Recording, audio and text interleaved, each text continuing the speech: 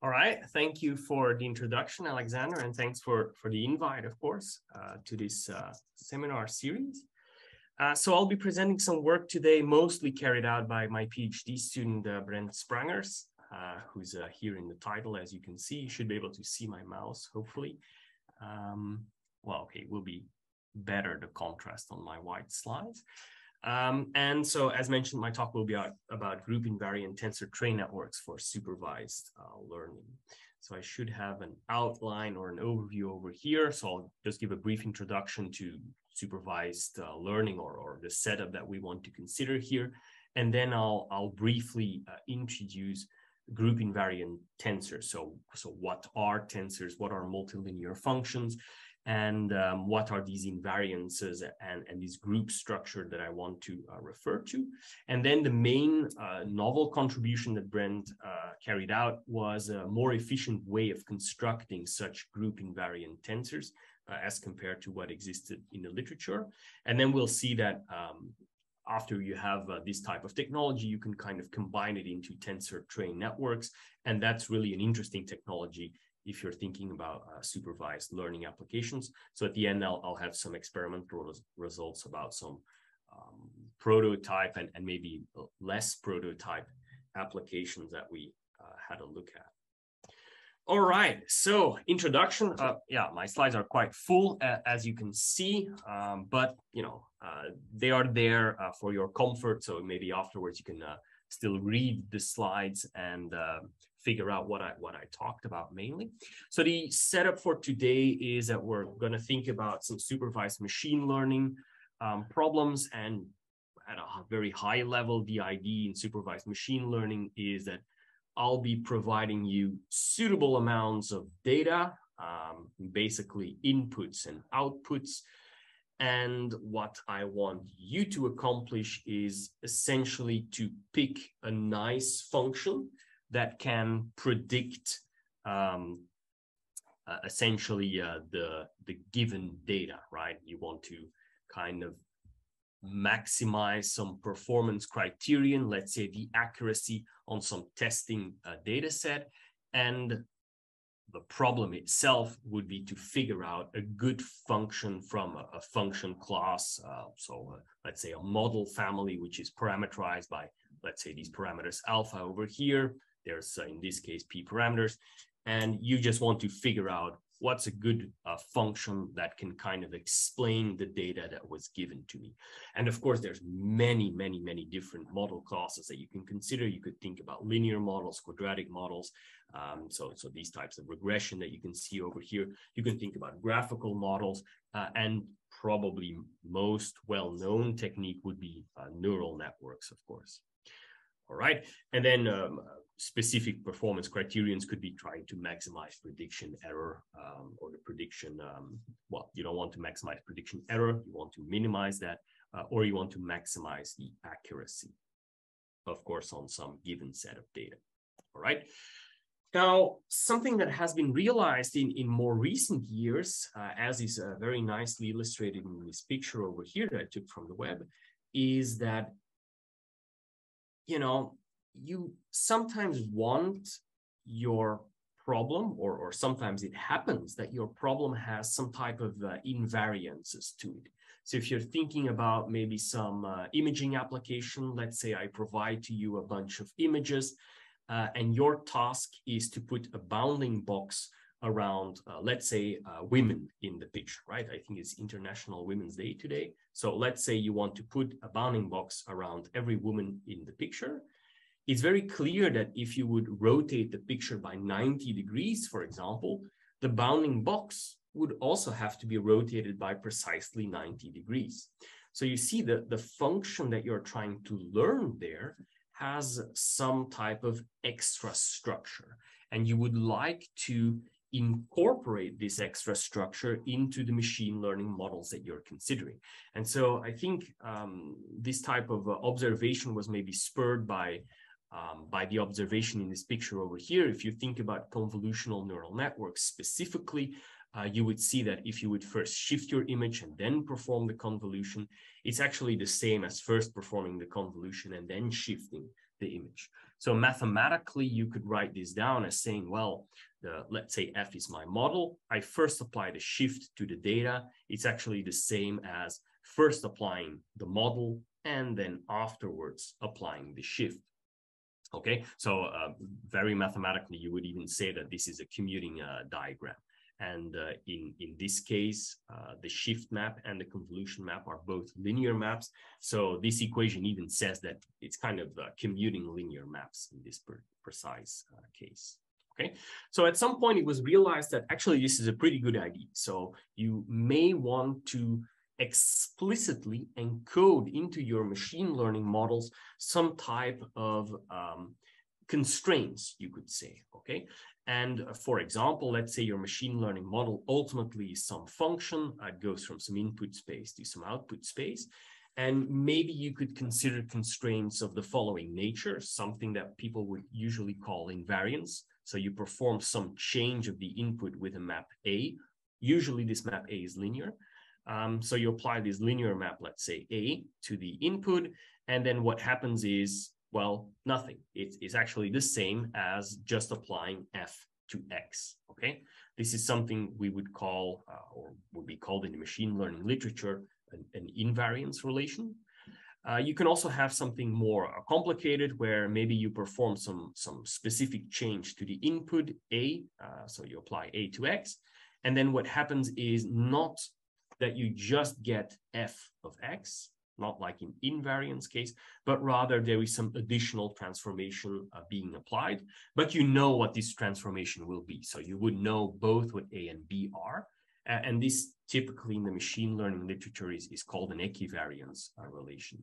There's an extremely nice PhD thesis from Cohen, which is called Equivariant Convolutional Networks, that I think mostly develops these types of ideas about how to explicitly constrain convolutional networks using these type of equivariance relations. And of course, you can see that by taking B to be the identity map, equivariance is kind of more general than invariance in some sense. Okay, of course, these ideas were not, it's a very interesting idea of explicitly incorporating these type of constraints, but it's not accurate to say, oh, this is really the first time that people thought about incorporating these type of, let's say, invariance and equivariances into machine learning models. I think the key point is that Cohen and Welling, when they proposed this technique, they would do this in an explicit way. And there have been a lot of researches into doing this in a more implicit way, usually, or this can be accomplished typically using some data augmentation strategies.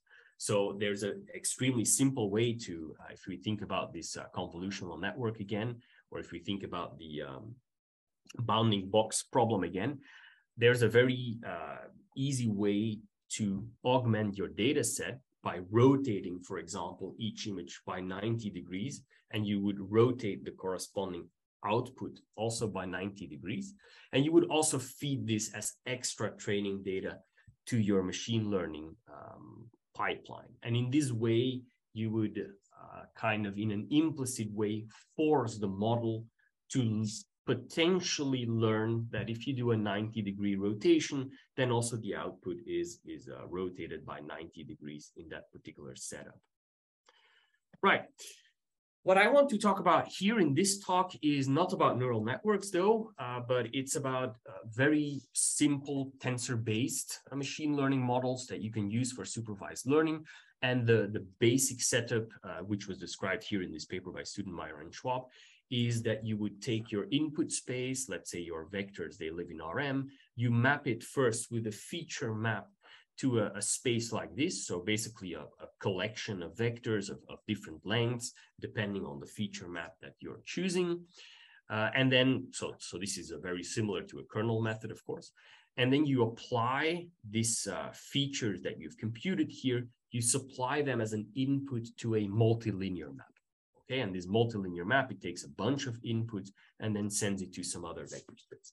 I will return to this point about what it exactly means to be a multilinear map. Okay. It has to be said, though, that if F would really be a general multilinear map without any other constraints, this would be computationally very expensive, actually, to evaluate such a map. So in order to really, if you think about kernel methods, you need some type of kernel trick, right? You go from a low dimensional space to a high dimensional space, and then you still want to apply in this high dimensional space your classifier. In this case, it would be like a linear map, a multilinear map. You would have to apply it in an efficient way. So you need some type of kernel trick, and how we can accomplish this will be at the very end of the talk. Okay, but first I want to talk a bit more about multilinear maps and how they relate to tensors.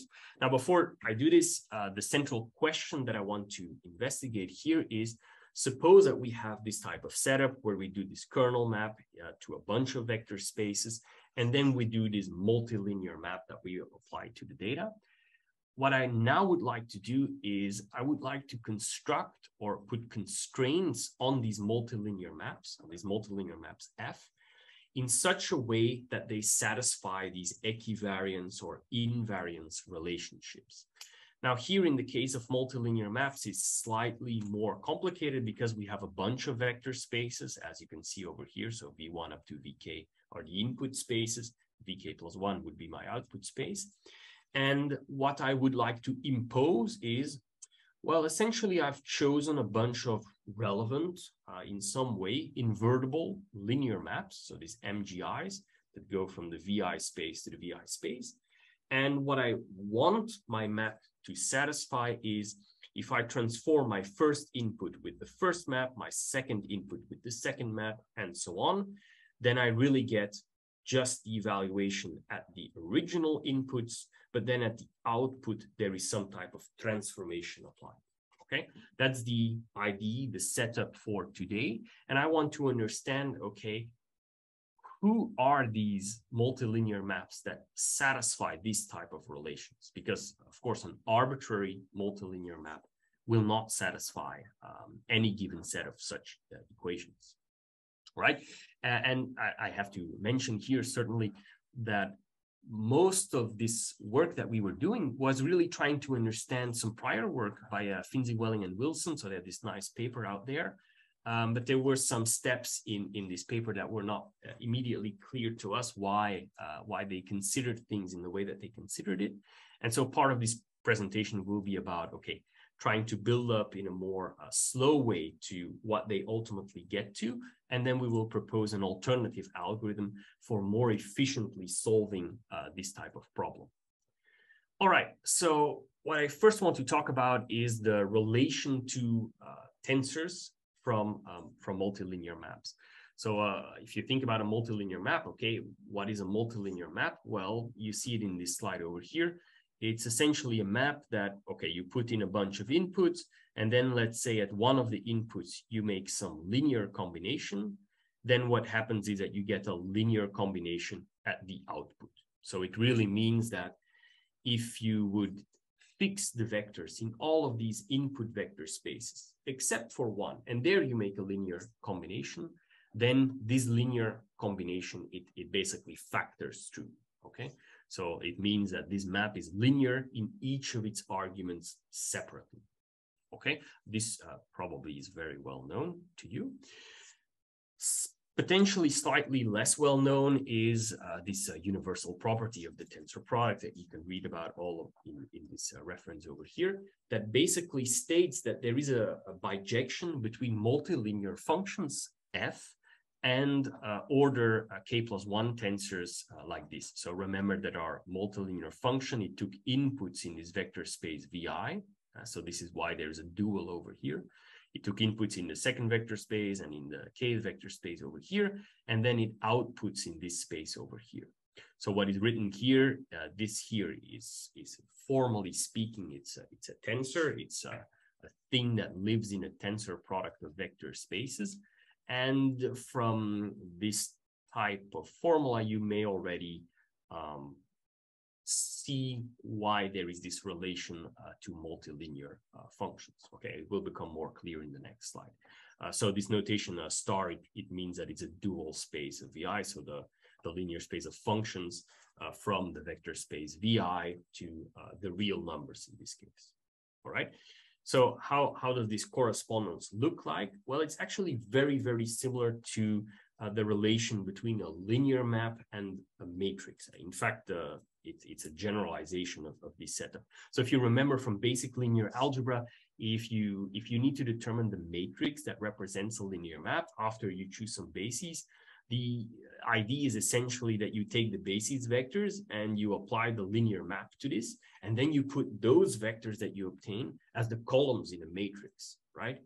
And essentially the same idea applies to these multilinear maps.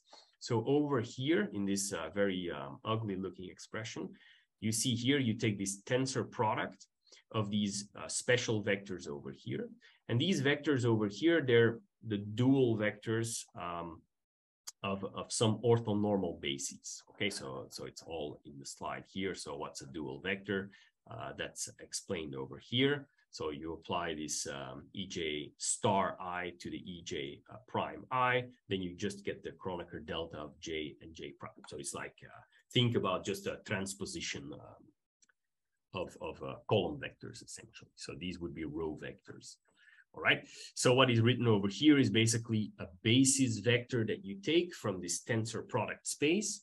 And then when you would evaluate the function at precisely this basis vector, this is the output. Okay. So in the matrix case, you would say, oh, I take one of the basis vectors, and in that column, I put the evaluation of my linear map. So there's, in that case, just one input. Okay. So this is complete analogous observation for tensors, essentially. And in this way, you can represent, in fact, a multilinear map by a tensor, by an abstract tensor, as you've seen on the previous slide. But any abstract tensor, you can also represent them in coordinates by essentially a box of numbers. And literally, here is my box of numbers that you can see over here. And you see the number of elements in this box of numbers. It's like n1, which is a dimension of v1 by nk, which is a dimension of vk by nk plus 1, which was a dimension of the vk plus 1 space. And essentially, you can think of this box of numbers as containing, so it's like a grid of size n1 up to nk. And at each grid point, there is this function evaluation, right? And the function evaluation, this guy over here, is actually a vector of length nk plus 1, right? So you have a box, a grid, and at each point in this grid, there is essentially a vector of length nk plus 1 containing numbers, okay? And this is good because this allows us to understand that, okay, when we make such a machine learning model where we say, oh, we do this kernel map into this product of Euclidean spaces, and then I take these vectors and I supply them to a multilinear function, it really means that I can represent these multilinear functions in bases as tensors, as just a box of numbers, and I can use this box of numbers. So in some way, very literally, in fact, this space of multilinear maps is precisely or isomorphic to this space of boxes filled up with numbers. And we can even see how many numbers there are. There's exactly this amount of numbers. Okay, so it's actually quite a big space of functions, right? And this would be our function space, our model space, of course, without currently any constraints applied. Okay, so if you want to think about our machine learning setup, we would be learning or be trying to learn this function f over here. And we can do this because essentially we can, it's an optimization problem over a Euclidean space of a quite large size, which of course is unfeasible, and we will solve that problem later. All right, that was about the relation between multilinear maps and tensors. Now, what I wanted to study in the central part was I want to impose some constraints on multilinear maps. So we've seen already that there's a very natural way to put some relations, some invariance relations, namely I transform some of the inputs in some way. And what happens is, well, actually, you just have the original evaluation of the untransformed things. And then at the end, you perform some additional transformations, okay? We call this tuple of things, so this mg1 up to mgk, we can put them in just a tuple, and we call that an invariance relation, okay? And so each of these mgi's, this is a linear map, an invertible linear map, so it's an element of this automorphism group on the vector spaces, to be very, very precise, but you can just think about invertible matrices, essentially, all right? Great, so I have to mention here that this idea, of course, was studied by Cohen and Welling, and they introduced this idea of G invariance for groups. So they somehow start out by saying, oh, you want to have a group, and this group has some type of representation as matrices, and that's what you will impose on the functions. So the first thing we really tried to understand was, well, this setup here seemed to us more natural. Like, I have a bunch of transformations that I want to apply to my input, and I know what should happen at the output. Just a priori, a bunch of linear maps that I know, like I translate or maybe I rotate something by 90 degrees at the input, and I know that there should be a rotation of 90 degrees at the output, for example. So that seemed to us like much more natural, as saying, okay, you just want to, you have a set of relations, you impose them, and that's it. Now, it turns out that when you do this, there's actually more invariance relations that will be satisfied by F just by imposing the invariance relations that I put over here. Okay, and so it's actually a very basic result. You can show that it's the set of all the invariance relations that are satisfied by F when you impose on F that it satisfies the invariance relations on the previous slides. Then this set, equipped with a composition of functions, so just let's say matrix multiplication, then this is actually a group. And so you can very easily do the algebra. Let's say if you have two sets of transformations like this, and you say, okay, let's look what happens when I compose them. I first apply the first type, then I apply the second type, and I do this, of course, at all of the inputs. And now you say, aha, but you know, I could put parentheses around this guy over here, and that would just be some vector. And since this MH is one of my invariance relations, it means I can pull out the MH from inside, basically. So I can pull out the MH, so I get the MHK plus 1 over here, and then I apply F to whatever remains. So I remove these H's guys inside, I move them outside, and I still end up with this guy. But then you say, but you know, MG was also one of my invariance relations, so I can pull out the MG, and it goes over here. So it just goes in front of the MH over here. Well, of course, you pulled out all of the MGs, so you are left with this function evaluation on the original data. All right. And so you see that when you do this composite transformation, you also get the corresponding composite transformation at the output. So this really shows that when you compose these linear maps in this tuple everywhere, then it's also one of the invariance relations that is satisfied by F. Even if you did not explicitly impose it, it's automatically satisfied. And similarly, you can show the same thing happens for the inverse transformation. So all of our matrices, as mentioned, they are invertible matrices. And so you can also show that if you would consider this equation over here, we have this MJ over here. I put the inverses of MJ inside and consider that transformation. Now I can do the opposite. I can say, well, I can pull inside this guy over here. It's an invariance relation, so I'm allowed to pull it inside of my F in this way. So I'm putting MG in front everywhere. And then you see, well, okay, this here is just the identity. This here is just the identity. So I end up with this F guy over here. And now looking at this relation at the extreme ends, you see that if you move this guy to the other side, so you left multiply with this inverse of this guy, you again have F applied to the inverse transformations results in the inverse transformation of this guy and then F. which is precisely the invariance relation for the inverse, for all of the inverses of this guy. And this implies, in fact, that this will be the inverse element of Mj in this particular group with composition. Okay, so the key point, the key takeaway is that when you impose just a set of invariance relations, you automatically get a group structure, which is quite nice, I would say. And then secondly, it turns out that there is just a little bit more structure. So this set of invariances G with this composition, it's a tuple basically of linear maps. You can consider this projection map. So I have a bunch of linear transformations, and I can just look at what happens if I just look at one of these transformations. So I go from the tuple here to the MI. It turns out that this map over here, this projection, is a group homomorphism. So it basically preserves group structures. The group structure, of course, is from the automorphism group, so you can compose linear maps. That's basically it. And indeed, you can see that the necessary relations are satisfied. If you take the identity map in the group over here, then it gets mapped to the identity map. You can easily check that this is the identity element for this group G.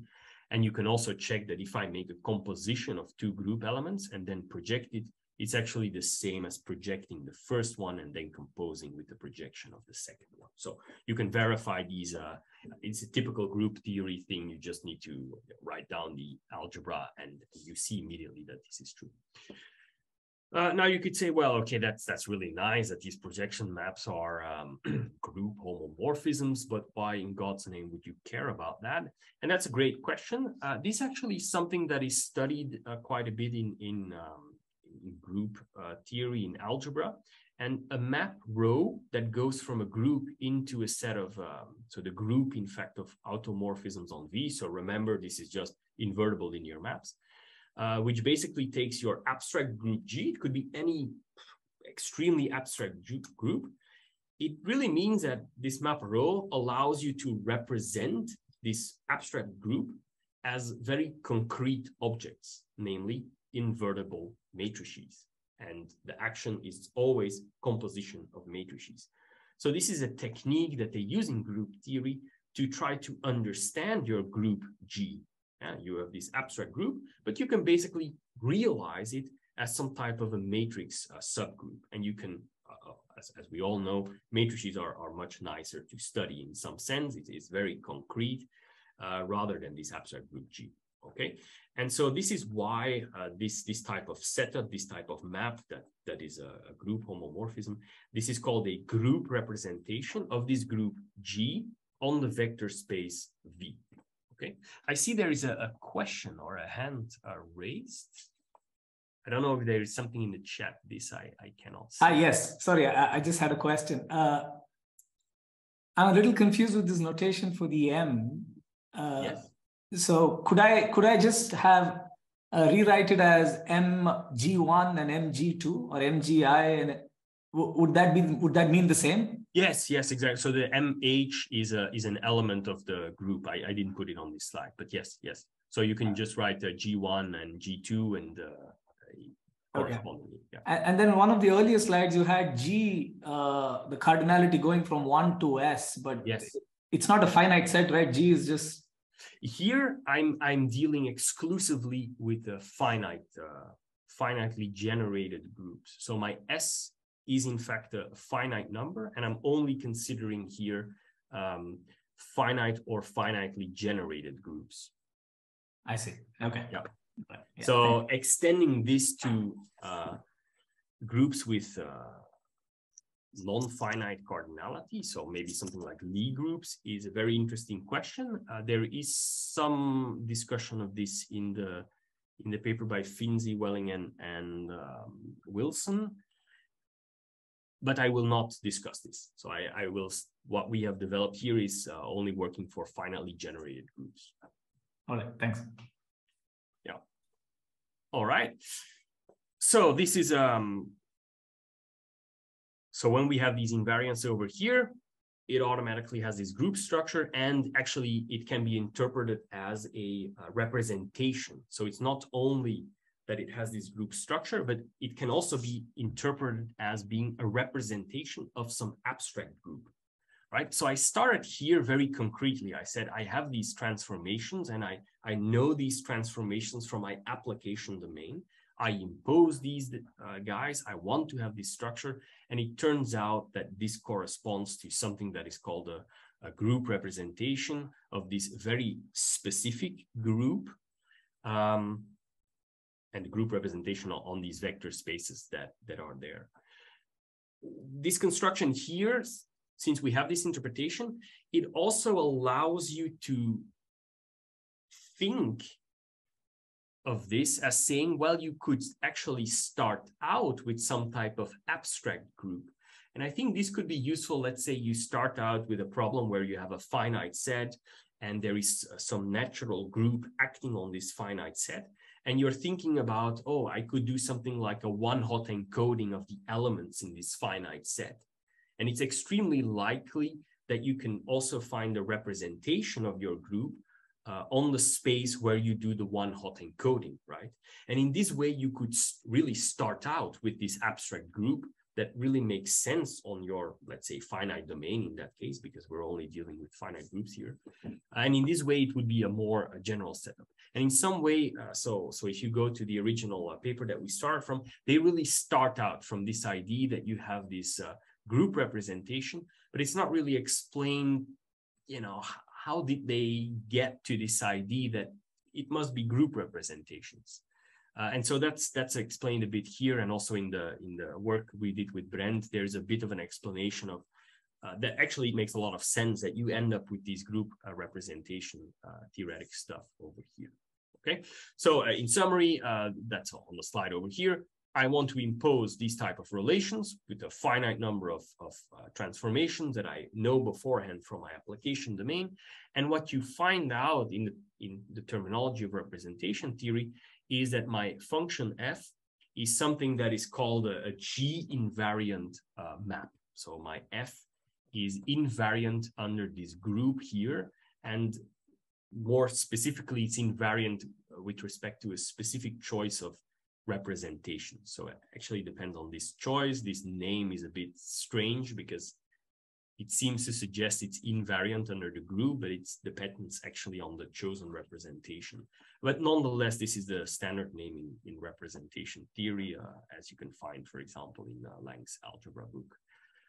All right, great. Yes, that's what I wanted to talk about there. Okay, so now I've discussed like two separate items, right? So I've discussed that, okay, we start out in a supervised learning setting, we do this kernel map, we have these multilinear maps that I want to use. I've already explained to you that multilinear maps are somehow like tensors, they're boxes of numbers, and I can optimize over, you know, a finite dimensional vector space. I'm very confident we can do that. And on the other hand, I said, okay, now I want to impose some invariance relations to my multilinear map because it's very natural to do that. And I find out that, okay, there is a name for what I want to do, and it's called something like a G-invariance, a group invariance of this map F. Now, the very natural question is, okay, that's really nice, but what I want to do ultimately is I want to be able to optimize over my maps. I want to be able to choose the correct model from my family of multilinear maps that have these constraints imposed. And currently, I only know how to optimize over these unconstrained multilinear maps. So the real question here is, these relations that I have imposed on the multilinear map, how do they translate to my tensor? What happens to my tensor? How are these constraints going to manifest themselves on the tensor, on this box of numbers?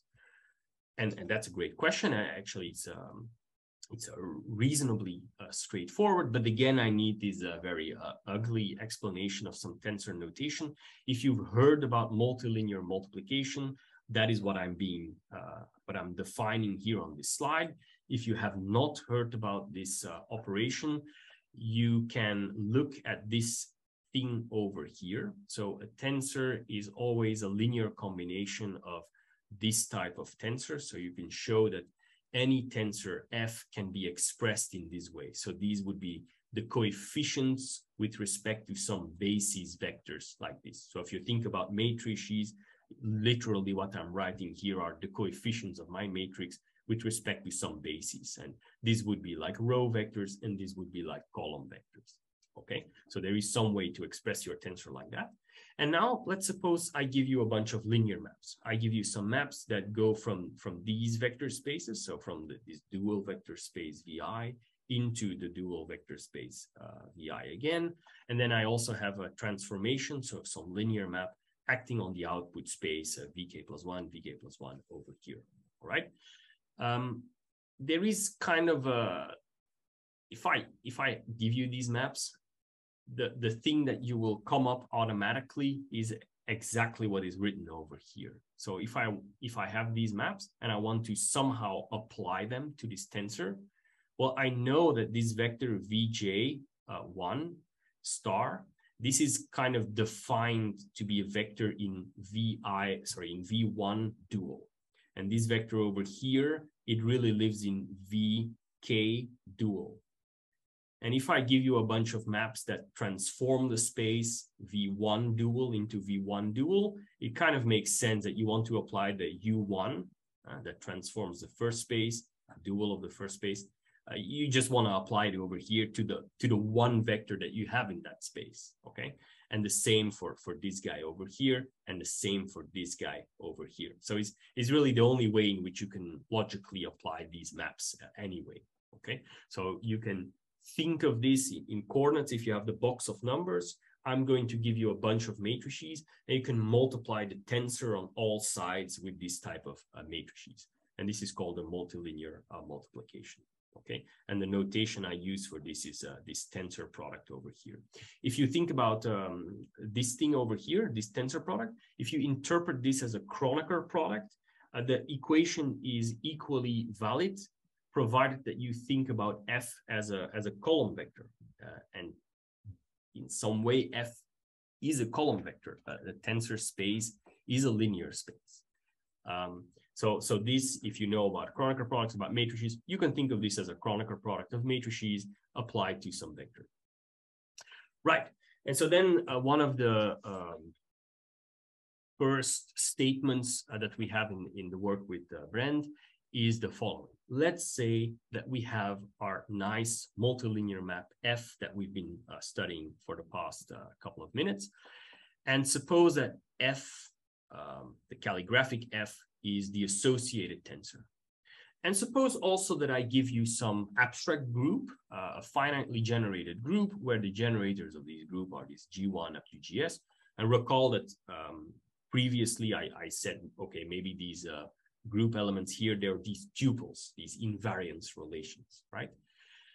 Okay, and suppose that in addition to this abstract group, I have a way to represent this group as invertible linear maps, so as invertible matrices, essentially. So this last part over here would be equivalent to, okay, I have these invariance relations that I have imposed, okay? Then it turns out that F, my multilinear map, is G invariant. So it has these, you transform the input and you get the corresponding predicted transformation at the output. If and only if the following statement is true about the associated tensor. So my associated tensor should be equal to some type of multilinear transformation, multiplication of this tensor itself, right? And what is this, this transformation? Well, it's given by these group representations. So if you think about our original setting again, I had these linear maps that I kind of imposed in my equation. These are appearing over here. I just need to tensor all of them together, or take the Kronecker product of all of them together. And then what I want is, if you apply this to F, I get F again. So you see here why people would call this an invariance, right? The G invariance, okay? There is something slightly strange. There is this star thing over here. You would immediately think about a dual map. But here, this dual, so it's not a dual map, it's a dual representation, which is defined to be the inverse of the transpose map, okay? So if you think about the matrix, you literally transpose the matrix and invert the matrix. This actually, so indeed, this is an interesting point why you have this inverse transpose. It's not really what you expect. You may have just expected to have the transpose, for example, because it's like a dual thing. But it actually makes a lot of sense. So if you start out with a map F that goes from a vector space V to W, if you consider the inverse map, it goes from W to V. If you look at the transpose map, it goes from the dual of W to the dual of V. But here you see, I want to transform VI space, dual VI space into something else, right? So this would be my VI space in some sense. And I would want to transform it into something else, let's say a WI space. So I really need I need the inverse of this thing so that this space ends up over here and that space ends up over there. That's the very intuitive definition why. The more precise definition you can find, for example, in Lang's algebra book, why exactly you need these inverse transpose. But I give an example, even on the next slide, where you can see that just if you think about linear maps and matrices, you immediately see how this inverse transpose arises. So if you think about a linear map just between two vector spaces V and W, and we want to impose an equality like this. So we say, okay, for all the vectors, what I want to do is, if I take my linear map F, and I first transform the input with M, I get just apply F to V, but then transform the output with L. So this is the specific case where the multilinear map just takes one input vector, and then you have a linear map, okay? So this would be the equation that I want my map F to satisfy. So we can just study this with matrix technology. What happens over here? Well, since this composition on the left, it's a composition of linear maps applied to V, and this on the right is also a composition of linear maps applied to V, I know that if this equation holds for all V, it really means that the linear maps must be the same linear map. So what I really have is an equality of linear maps. L of F is equal to F of M, or if you think about matrices, this matrix multiplied with that matrix is this F matrix again multiplied with M. Okay, and then you say, aha, but this is an invertible matrix. I apply on the right the M inverse, and I end up with this nice equation over here. L, well, let's say multiplied with F, multiplied with M inverse is again F. And then you may know these properties of the Kronecker product that state if you would vectorize the left-hand side and you would vectorize the right-hand side, you end up with precisely this equation over here. The M inverse here is being transposed and you put it in front, so you get this M inverse transpose, and the L, you just keep it.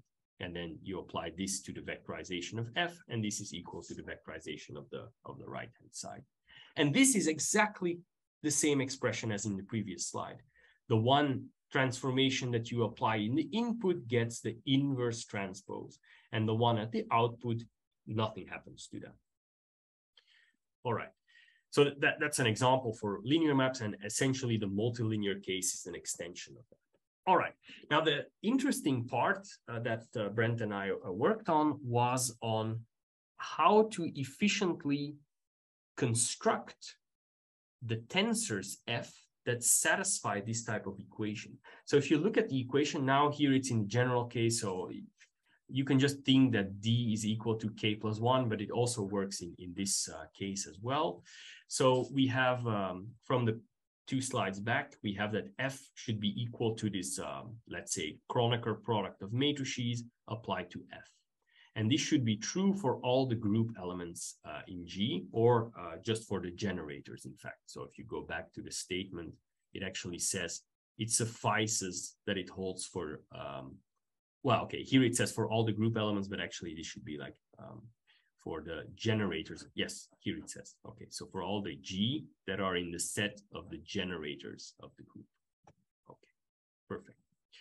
So if you look at this equation, and if you think about this as matrices, this is beautiful. It's a simultaneous eigenvector problem. This is saying that, well, F, if you think of this as a vector and you think of this as a matrix, it says that, well, I apply a matrix to a vector and I end up with the vector. So this really means that F must be an eigenvector corresponding to the eigenvalue 1 of this particular matrix. And additionally, this should hold for all the group elements. So I have a bunch of matrices of which the same F is the eigenvector corresponding to eigenvalue 1. So it's a type of a simultaneous eigenvector problem. And the question is, okay, how do you solve this? It's immediately clear actually from this observation that the set of G-invariant tensors is actually a linear subspace of the set of tensors. And that's particularly nice because if you think about our multilinear maps, we can represent them with tensors. A tensor is a box of numbers. It's a linear space. And the tensors that are invariant under these invariance relations, they live in a linear subspace. So if I can just figure out a basis for this subspace, I know that I can represent all of these tensors as some linear combination of those basis vectors, and then I could optimize over the choice of the coordinates, essentially, with respect to this basis. And that's in fact how we do the machine learning pipeline at the very end of the presentation. Okay, so in the remainder, I will just talk about orthogonal group representations, which means that this rho of G is if you think about matrices, is an orthogonal matrix. Okay, after choosing some inner product on V, etc. Okay, the nice thing is for an orthogonal representation, if you look at this thing over here, if you take the inverse transpose of an orthogonal matrix, it's just the matrix itself. Okay, and this means we can simplify the notation a bit. And then the observation that we had was the following. So it's in fact a well-known observation, of course, that if you take a tensor product of matrices, let's say, and you would know the eigen decomposition of each of these individual matrices. So I know the one for this one, I know the one for this one, and for all the others appearing here. Then you can actually tensor them up in the way shown over here, like this. And this will give you the eigen decomposition of this guy on the left. Okay, so if you know the eigen decompositions of a bunch of matrices, then you also know the eigen decomposition of the tensor product of those matrices, or the Kronecker product of these matrices. And they are like this. And so then what we propose is, let's look, so this guy over here, this is still, of course, a diagonal matrix. Let's look at all the eigenvalues corresponding to 1. So the ones that are exactly equal to 1 in this big diagonal matrix over here. So basically, it means that I need to take some product of individual eigenvalues that appear on the diagonal entries of these diagonal matrices here, and I need to find the combinations that multiply up to 1.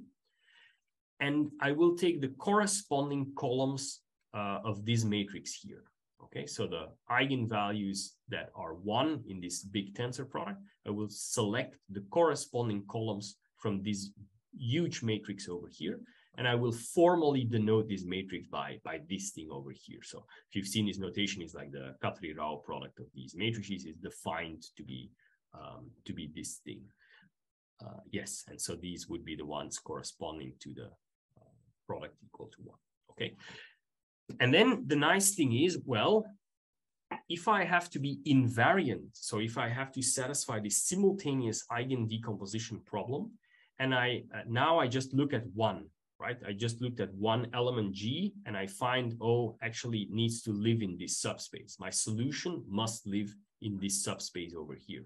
I just need to impose all the other constraints as well.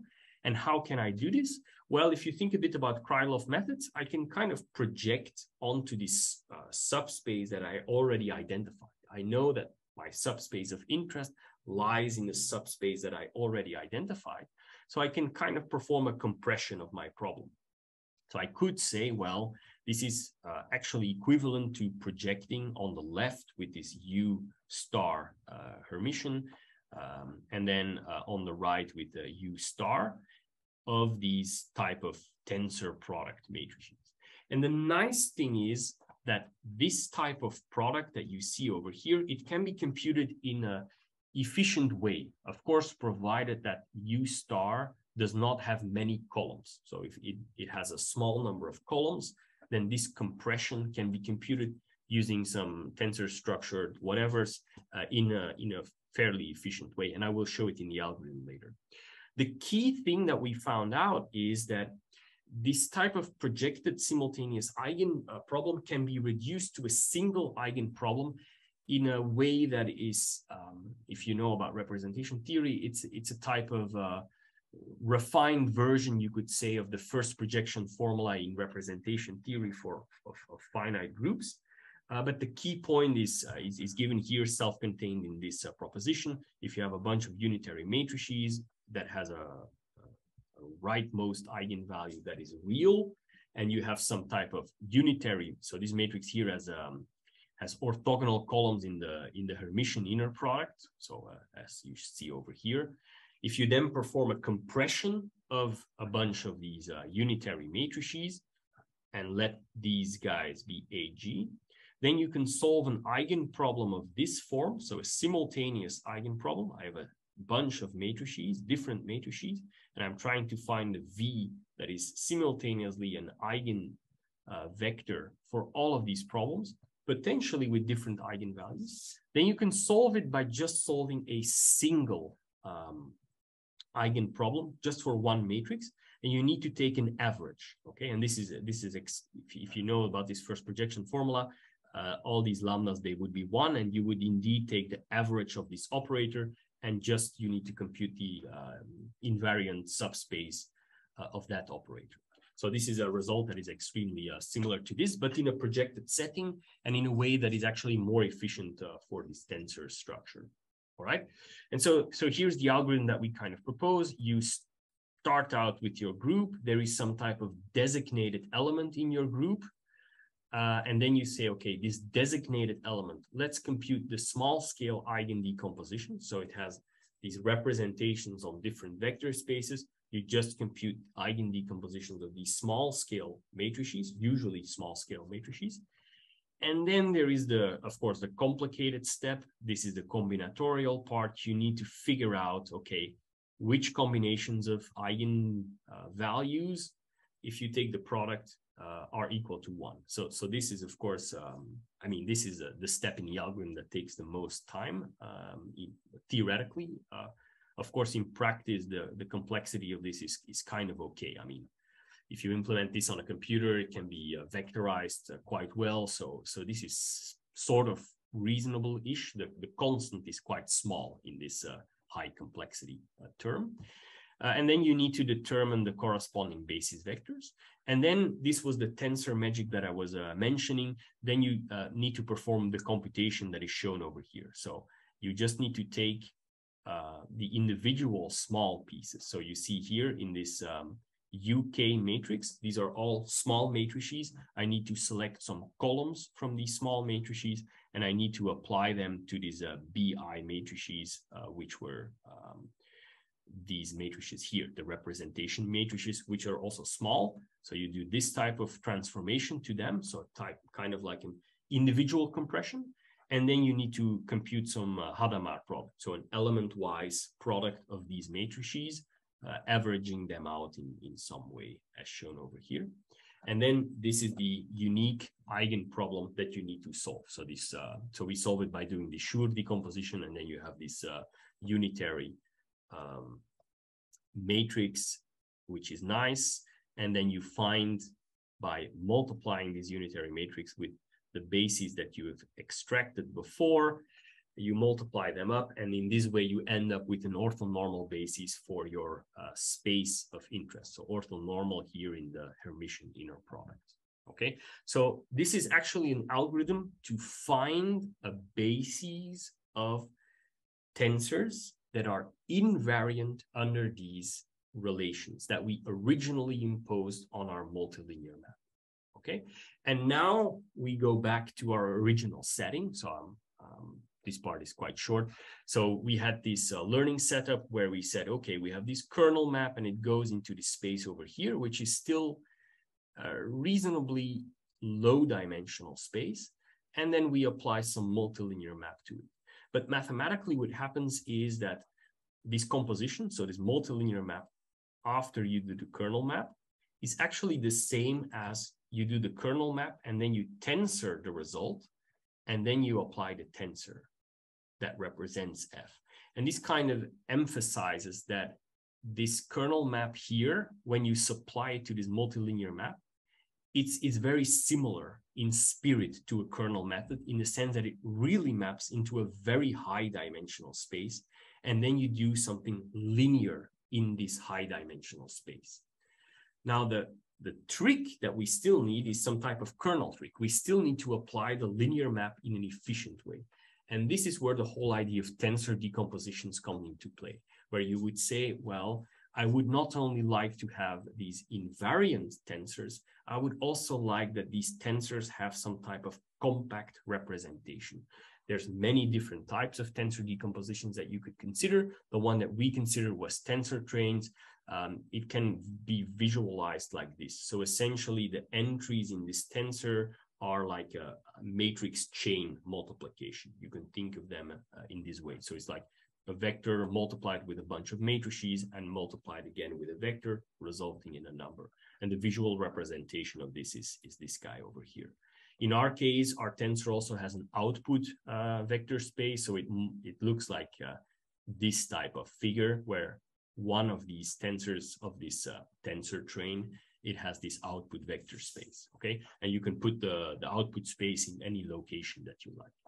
The good news is that actually we don't need any other theoretical results. So if you are able to construct tensors that are invariant under a bunch of, so these G-invariant tensors, that actually suffices in order to build tensor train decompositions that are also G-invariant. And this is a result by Singh, Pfeiffer, and Vidal. You can read about it in this paper over here. So the key point is essentially that you can now use this technology to build tensors or multilinear maps that are invariant under some invariance relations and that simultaneously have a low-rank tensor decomposition representation. Okay, and then we applied, of course, this technique to a bunch of model problems. Here, what we are comparing is an algorithm that existed before, the one by Finzi, Welling, and Wilson, that also contains a technique for constructing these bases that I discussed before. So there's these bases of group-invariant tensors, and Finzi, Welling, and Wilson, so the orange lines, they also built an algorithm for that. And the blue line over here is our method. So it's our alternative method, which uses this technique that with the compression and the reduction to a single eigenproblem and so on. And you can see that for, depending on the size of the vector spaces, we can get a good speed up between the blue line here and the green line here, or between this blue line here and between this orange line. So it's really 2 orders of magnitude in this setup for this group over here. And then for some different groups, you get some different results. It's some things I didn't mention. I mentioned that you need to have this designated group element. And it's actually quite important that you choose a good designated element to get a good reduction in this compression step. But you can read all about that in the paper. All right. We also did something less straightforward. So we applied it to a transcription problem for DNA. And it turns out that there is actually very interesting symmetry, which is called the reverse complement symmetry. You can read about it in this paper. And this complement invariance arises from some pairings that you can swap out. So you can swap the A and the T and the G and the C.